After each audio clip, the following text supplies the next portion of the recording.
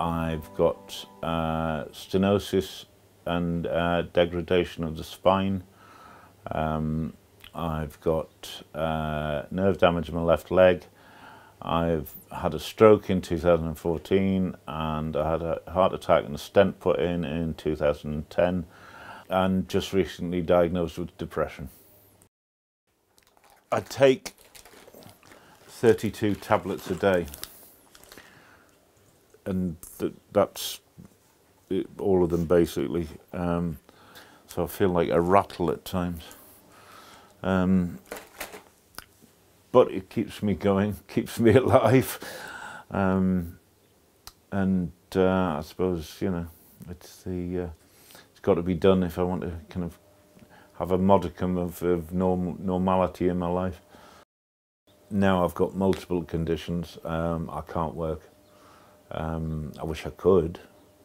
Going from like £700, £800, £900 a week to about £100 a week, if I'm lucky, is a hell of a change, which I think has also affected my mental health as well, to be honest.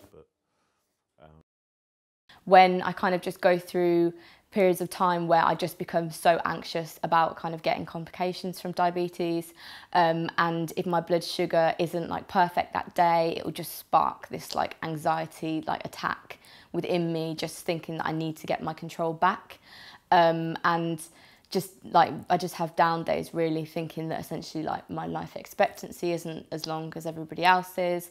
What's going to happen in the future? Like, am I going to be able to have kids? And if I do, like, am I going to pass it on to them? And kind of just a bit of like impending doom about the future, essentially. So again, it's just like up and down days, but I've learned just like from speaking to other people that everyone kind of goes through that. One condition is affected by another. So my irritable bowel syndrome is affected by stress, and the stress can induce psychosis. So it all comes up at the same time. So it's physical and mental. You know, when I have psychosis, I have pains in my stomach, and I have, or when I'm stressed, I have pains in my stomach, and I feel like my head is gonna burst because of the negative thoughts that are just roaming around in there. Art has saved my life. When I had a massive breakdown after an overdose, I just started painting automatically. And then after that, I went to do a foundation, and then I did a master's. All this came from my breakdown. Art has been therapeutic for me. Without the art during my illness, I don't know what would have happened to me. Prior to this situation, this place that I'm in my life at the moment, I'm an international training consultant, so I work different areas of the world, and I like that broad remit. And then becoming ill, it leveled everything because it took away all of what that was, right? So I lost my health, obviously. I was in hospital for over 6 months.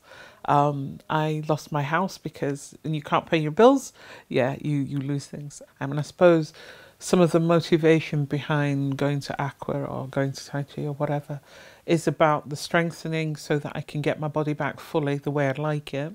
Some of the self-management takes away the fear then, because I've looked after it, of then being able to step into the world that I'd like to step into because I know I've got it covered. That knowledge, understanding enables you to make informed decisions, which then enable you to achieve goals outside of your health issues. It's almost like health issues can keep you in prison, you know, but the lock to do that, to opening that door, is an understanding of what you need to do to manage it so that you can live a life that looks like what you want it to look like.